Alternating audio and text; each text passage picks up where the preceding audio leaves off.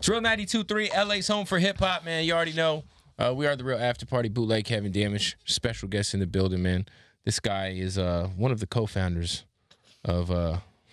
First of all, this chain is distracting me. I'm a mascot at this point for this guy.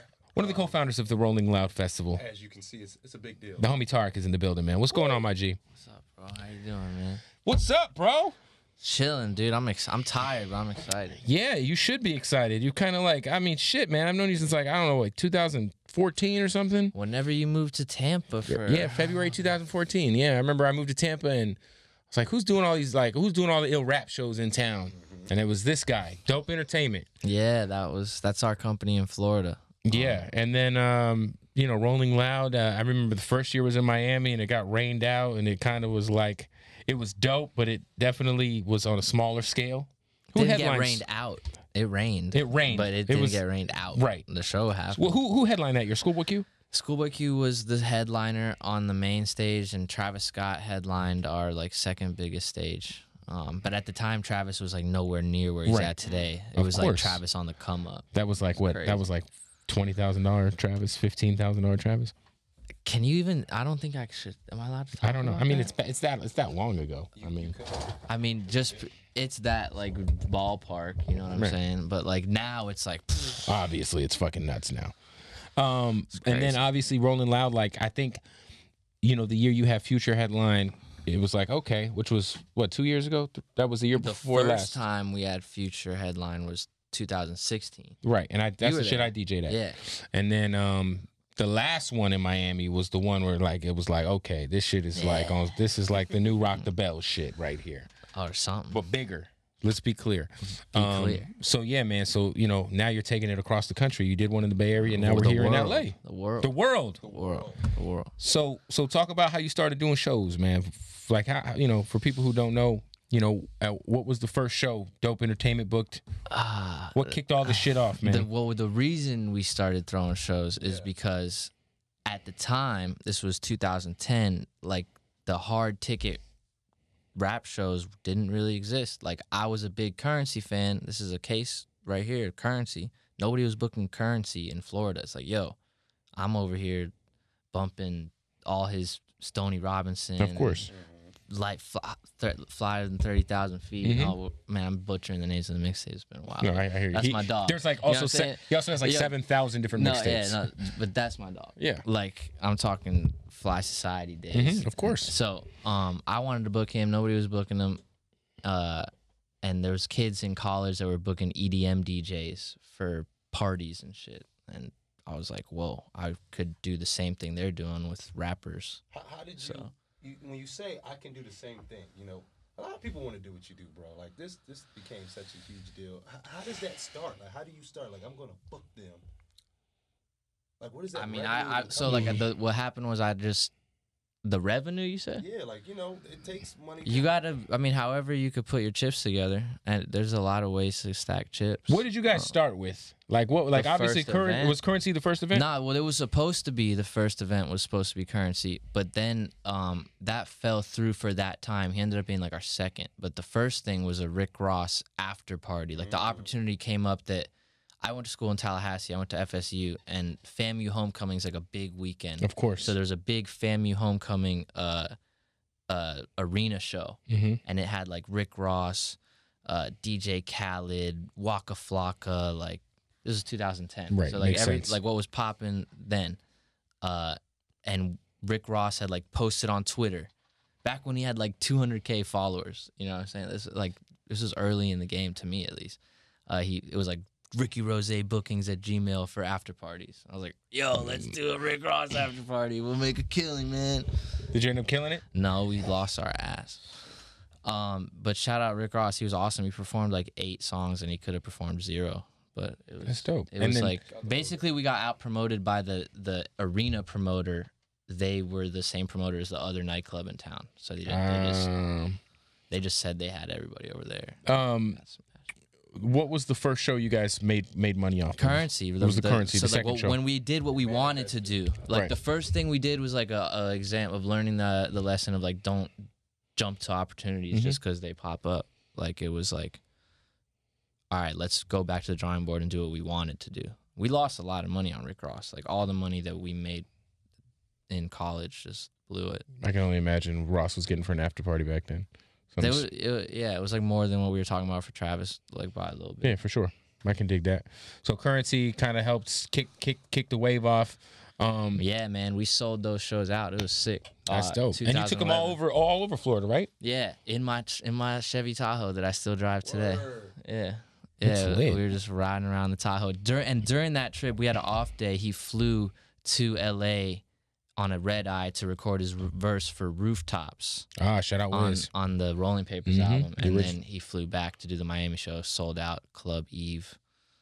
That's dope, man. That was a crazy show. And then you you know, what came first? Was it the first Rolling Loud, or what was the joint you tried to do in Tampa downtown with multiple venues? First Travis was the first Scott. Rolling Loud. And then after that, you did what was that shit called? Takeoff Landing. Takeoff TXL. Landing, yes. Yeah, that was cool. That was the first time I ever saw Puya and Fat Nick. Yeah, That shit was crazy at fucking Yeah. Orpheum. yeah. It was at like That was a it was cool at like 3 concept. p.m. Yeah, it was. The concept was like, yo, we're gonna bring all these fans down into this part of town, Ybor City, yeah. That's one street that had all these has all these venues on it, and it's like, let's go show to show, venue to venue. Some mini South by and it type was like shit. every show got a little bigger until the last one was the biggest one. That's what's up, man. When it comes to doing the festival thing, I feel like there's so much like red tape and there's just so much shit to tell. Like, what is the biggest pain in the ass about throwing Rolling Loud? Is it the insurance, the police? Like, what is like your biggest headache throwing these damn things? Seemed like something came to mind really quick. No, a lot of things come to mind. I mean, I'm sure you know, dealing with artists and their agents and it's something that's becoming really frustrating is all of these guys are so popular because rap is like the number one genre shit right now. right? So then it becomes like a back, not just the set time, the line placement on the flyer. Like, it's really hard to figure that out with everybody in the game right now. Like, Especially if you put it together like, I don't know, 2 months ago or a month and a half ago. And like in a month and a half, like and then like Little Pump like a month and a half ago isn't as big as Little Pump is now. Like he might yeah, facts. Yeah. Like, so, I mean, we've had scenarios where, yeah, like in Rolling Loud Miami, flyer comes out in January, and then, you know, lineup changes happen or whatever. We dropped the flyer in May. Someone climbed up like 5 lines. I think. Of course. You know, Who was that? that was X. Oh, of course. Yeah. Yeah. That's He crazy. climbed up a lot of lines. Yeah. That's crazy. You've always had, man, like I'll give you this, bro. Like you've always you saw this shit before it started popping. All these Florida kids, man. Yeah. Even like I remember seeing 21 Savage for the first time, like at Rolling Loud, like, and you know I feel like Well, he's not a Florida kid. but I'm yeah. saying, but I said Yeah. even like I just feel like Artist. you've got a hell of a eye for talent and for what's next, man. Like what do you attribute to that? And what I mean, is you The staying on team. SoundCloud or what is it? It's the team. It's like my team.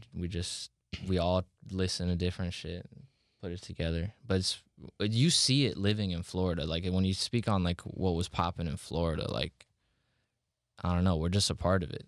Oh, It's hard to 100%. explain it. Like we're doing the shows there. The kids talk to us. They tell us what they want to hear, and it's also it's just naturally percolating to the surface. Mhm. Like we got this dope sound in Florida, and what's funny is as like the quote unquote gatekeepers, we hear a lot of the trash too. Like there's a lot of music being made in Florida that's like trying to sound like this poppin' Florida yeah. stuff, but That's it's bullshit. like really bad. So like, but we hear all that stuff too, and there's a clear difference. I always feel like where Rock the Bells fucked up was they got too ambitious, and you know, I think that kind of was where they screwed up. And you know, Rock the Bells was something I went to every year. Same thing with Paid Dues back in the day. But I felt like when they started trying to do 2 days and trying to do it all over the country, I felt like it kind of got a little much. And now we don't have Rock the Bells. Now you guys are taking this motherfucker all over the world. The Bay Area was a big success, right? I'm sure this thing's gonna sell out or it's close, right? I saw it was 80%. It's pretty close. It's pretty close. Get those tickets. What by the time they see this, it's like probably, what are you you know, doing to like what precautions you guys taking to make sure you guys don't get too ahead of yourselves and end up, you know, where festivals before you have led when it comes to the hip hop shit. I'm the same way. I'm the one that's like, yo, slow down. Right. Let's do less shows. But first of all, shout out Rock the Bells, Guerrilla Union, Of all course, that. let man. Like all that stuff. That's great. But I think what happened there is the music was in a changing phase. And maybe the music didn't land to where it was going yet. So Right. They were maybe It was in kind of a weird place. phase. Yeah, that is true. But right now it's just it's like a perfect storm. And you guys do this like you guys were doing this on like we kind of, it's just a perfect storm of us seeing a niche back when it was Currency, Mac Miller, Wiz, like that, and then evolving with the niche of it, you know. And then it was Flatbush and the Underachievers and all this underground stuff, Suicide Boys, everybody. You see the progression. And what's the point? What are we talking about?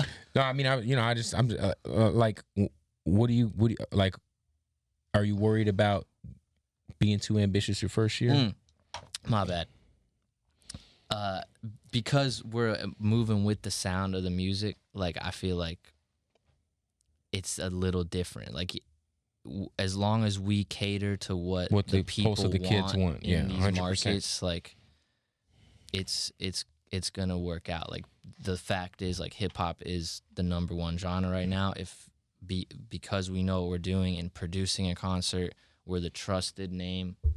People know that they're gonna get what they're looking for at the show if we produce it. So, you know, there's the factor of our brand.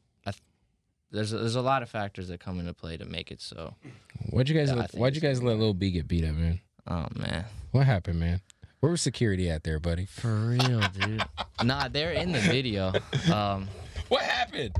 Did you guys end up not letting the dudes did PNB or they had already performed? Oh, okay. Yeah, that was crazy. Tell us about that day. I'm sorry, man. What happened? That's all I gotta say. I'm sorry. Like it just. They had an altercation. I don't know. They had an altercation. You're the promoter. Your backstage is hectic. I'm not there when it happened. You're not even there. I'm somewhere else dealing with something else. How does that make you feel, you know, being that you work so hard to put something together? This is your blood, sweat, and tears. And, you know, certain situations like that. You'll never be able to control, yeah. Does that, you feel like that affects the brand of Rolling Loud at all? Or is that, you know, how does that make the brand feel?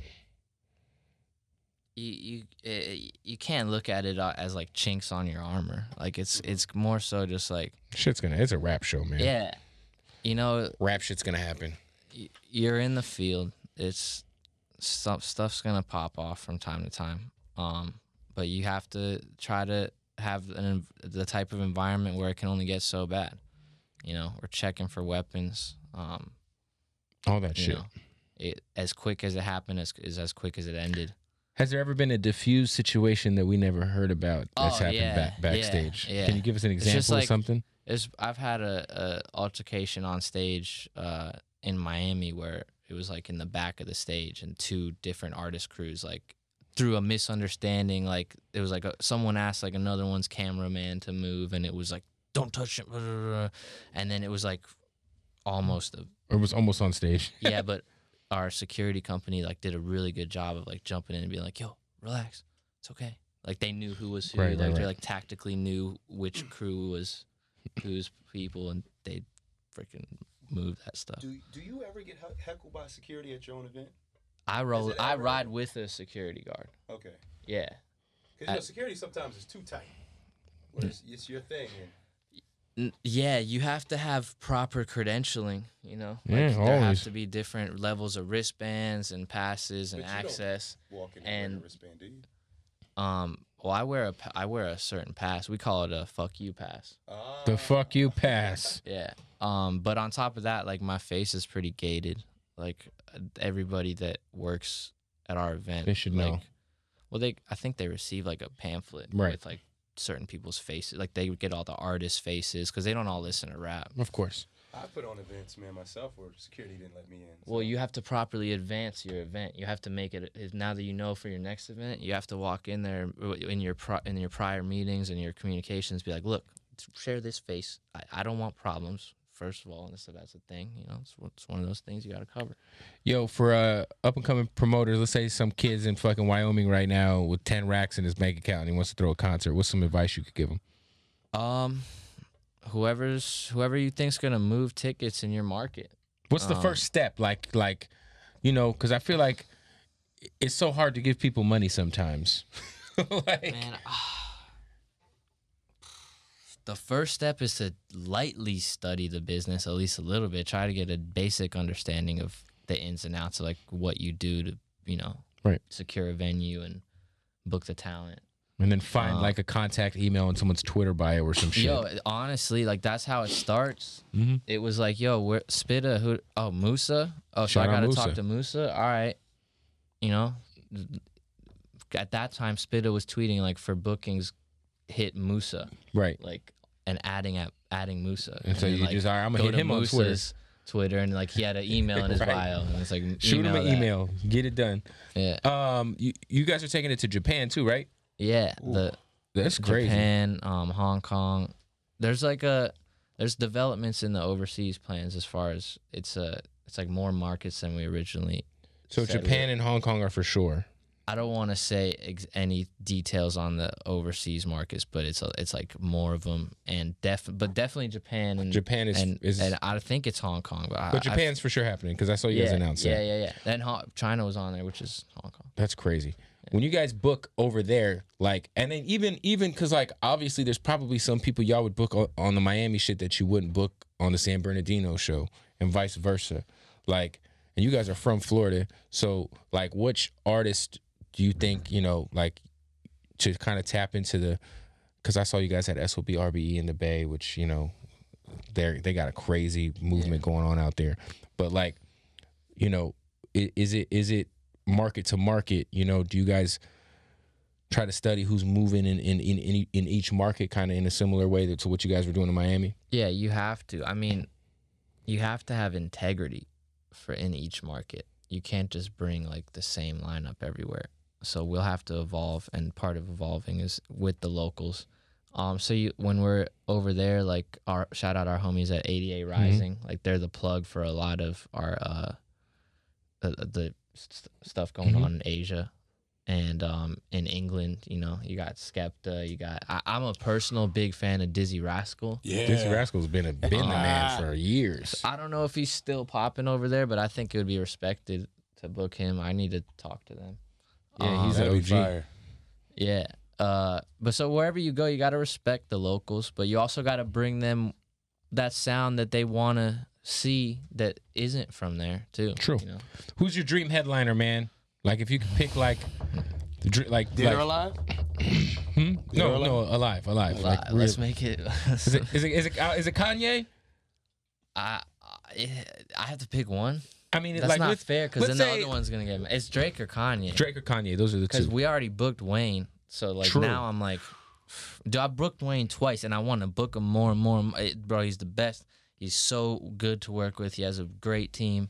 And he's fucking dope live. And he's my favorite rapper ever.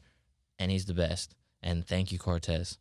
Thank you. So Wayne and Drake. Or Drake and Kanye. Bro, I'm would so be there. Starstruck, like, by Wayne. Like, all the other rappers, like, I can get through, like, a simple like, because we all started as fans with this shit, you know? Yeah. But with the other rap, like, with everybody else, to a certain degree, I'm able to conduct myself properly. Just be like, thank you. Bye. You know, without stay out of their way. With Wayne, I was like, hi, I'm your biggest fan. Thank you so much for playing my festival. Thank you, buddy. Thank you. Yeah, don't mind me. I'm just gonna be wilding out on the side of the stage. Dude, I was freaking out. Just, oh my god, he's the best. You guys made the what was it? The Billboard, like, was it the Billboard 30 under 30 list? No, or what was the list? You know, y'all made I some never made list. a list like that. That'd be tight. But it was the hip hop power players. The hip hop power players list. Yeah, that's right. HHPP. Yeah. Yeah. That was the issue with Top Dog on the cover, right? Yeah, Top Dog and Kendrick. Yeah. What was that like, man, getting that news? I wish I could say I was at like a photo shoot with Top Dog and Kendrick, but nah, we weren't. It was crazy. basically, I think it was our publicist hit us up like, yo, Billboard's doing this issue and they want you to be a part of it. I think that's how it went down. That's and crazy. I was like, yo, yeah, that's Run an that honor. shit. Let's do it. I mean, it's everything I ever dreamed of. I started booking shows because I just wanted to get into the music industry. Well, you know, you've been doing it the right way. I remember when I first got to Tampa, there were some janky ass promoters out there, boy. It was rough. And then I met y'all, and I was like, these guys, shout out Vibe Nation, man. Jankiest motherfuckers alive, bruh. No, man. Hold on, man. I don't want to throw dirt on anybody. No. But, you know, I remember that festival. What was that festival they did out there? Come on, man. Stop. Anyway, but you guys always did shit the right way, man. And it's crazy because, like, I feel like, you know, it kind of, you know, it kind of shows, man. If you got your ear to the streets and you do good business, we try to operate with integrity, and if we ever falter, I'm gonna say I'm sorry and try to do better. Now you guys obviously got a shit ton of, you know, these lineups you guys are producing are fucking insane. Yeah. I'm assuming, like, you guys got investors involved, or is this strictly just you and Matt's bread that you guys have been stacking? Because I mean, fuck, man. Yeah, me and Matt are rich as nah. It's like there are ways, you know, when you put your head to put pencil to paper and think about things, there's ways to get capital.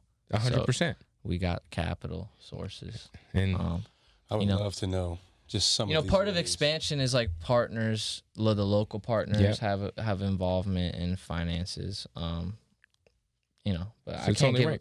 Can't give away the secret. You can't find give your away way too to much get of the capital. sauce. You Yeah, know what I'm 100%. saying? My sauce is how we get our capital, but you can get your capital somewhere. Talk about this fucking chain that this guy's got on, man. This thing is Wearing it proud. It looks like a. I don't even want to speak when First I of all, wear it. it's really it's really fucking heavy. It is. Yeah, My it is neck really actually, heavy. Like that ain't no middle of the could mall get a riffraff workout. jewelry right there. Yeah, I mean, you know, it's the Rolling Loud LA artist chain, or SoCal, I guess I should say. Right. This is just for SoCal. Yeah, so in the Bay they got one that was like Bay Area more. It looked like the Warriors I logo seen kind of. that because people walking around with Yeah. it was like, Yeah. And "What in chain is Miami, this?" in Miami, it was the first time we had the idea, so we just did like the logo, like my chain. Big as fuck. Yeah, but big. And this is the LA one. Yeah. So all the headliners a are gonna dope get chain. this chain. I've never had a Correct. chain on like this. Nice. Anybody who's on the lineup, was XXX on this lineup? Yes. And so obviously he's not gonna be able to make the show. Correct. So when something like that happens, I mean, it probably happens often. Yeah, in Miami, you know, we lost Kodak and who else pulled off? Kevin Gates. So we ended up doing then was we booked Was it Run the we Jewels? booked YG and Gucci. Gucci. Oh Yeah. wow! So, with like the XXX thing, I'm sure you know everybody kind of saw that this was a possibility that was going to happen. Really? Yeah. But it was fast, you know. Well, we're working on it. You guys are going to try to pull something out to. I mean, in LA, I mean, you know, he's popping, but I mean, I'm sure No one's going to ask for a refund. The beauty is we are in Southern California. A lot of artists live here. You know? 100%, 100%. Anybody you won't ever book again? Even if I had an answer for that, I wouldn't throw them under the bus like that. I would want to mess up their money or their fam. Like this is what we're doing for a living. No, I could dig that. I respect that. Who's your favorite? How about this? But some people's teams suck, dude. Like, yo, get a new team, bro. Who is your favorite artist? Some people's teams are the best. That's what I'm asking. Who's got the best team? Who's your favorite artist to book? I actually don't book him very often, but the homie G-Eazy, Yeah, shout out Matty. his team, Matt and Juice are Well, like. didn't you and really Matt go to on high school point. or some shit? Yeah, me and Matt went to high school together for a few years when I lived in New Mexico. Got the that was best my team, home. man. Shout out to G. Yeah, but as far as like for Rolling Loud, man, a lot of these guys got great teams. Like Coach K has a great team over at QC for all his artists. TDE is just super Organized. Yeah, it's crazy. I mean, working with TDE, it becomes a TDE show, but in a good way. You know, they get it done their way because their way is how it's got to be to have the best show, which is Kendrick. You know, 100%. like we said earlier, you always kind of got your ear to what's next, man. Besides, Wi-Fi's funeral, who you manage. Yeah. I have to be careful not like shamelessly plugging him too much. Like people ask me like, all right, so what do you think? Who's the biggest? Or what's your favorite? He's obviously really dope. But don't let that. Don't let it fool. Like Wi-Fi. Yeah, he freestyled for us the other day. He's fucking good. Saying? And he's hot out here. He's hot. Selling tickets and he's touring. He's selling merch. And I remember that first tour was like what Rob Banks and him, and I remember he was on the road hitting me like, "Yo, Kev, we're gonna be in AZ." Yeah, dude. I used to drive and stuff. That shit's crazy. I used crazy. to drive the van. And but who's next? That. Like, who do you got your eye on? Who do you think is the next wave? Because right now, Lil Pump got it. The seemed like this dude with the rainbow hair got a what's his name? I like Trippie Redd. Trippie's dope though. No, we already know about Trippie Redd. Nah, you know the next. I was just responding to what you just said. But who's like next, bro? Like who's fucking that we might not have heard of? We've already had Trippie Redd up here. Who am I listening to that nobody else is listening to? Oh man, yo, the homie from I really like Danny right now, man. Danny Towers. All right. Honestly, and that's not biased, man. Yo, there's this dude that Mask Gorilla tweeted about. That's hard. This dude like Dav. Nobody knows about him yet. And then I follow Mask Gorilla, and he's like, "Yo, I found this artist. If he's gonna blow up, I swear." And I never seen him anywhere else, but I listened to him. He's fire. He's like really good. And then you're also, obviously we talked about you managing Wi-Fi's funeral. You also manage Henry still, right? Yeah, he just Dope got producer, another placement on Jeezy's album. For aspiring managers, what are some advice you'd give on that side of the table? Oh man, I'm like not even a very good manager. I feel like there's so many better managers than me. But the advice I would give is like learn the game as fast as you can. Like try to soak it up from other managers. I had the blessing of watching managers operate from the promoter angle. Like I'd work with them, so I'd watch how they operated with me. So I at least knew how to operate in the touring sector. So like in that space, I'm like the best manager. Of course, I know all about that. You know all of that shit, but from then, every angle. Label deals, it was like all new to me. The first couple label type situations I've been into, but now I've been in a few. It's lit, man. Well, look, we appreciate you coming through. Rolling Loud is Sunday. We're actually broadcasting our show Sunday from there. That's awesome. So we're gonna be backstage, man. Rolling Loud. Be there all weekend. It's lit. Everybody get your motherfucking tickets. Let's sell this bitch out. Sell this bitch out, baby. It's Real 92.3. Let's go.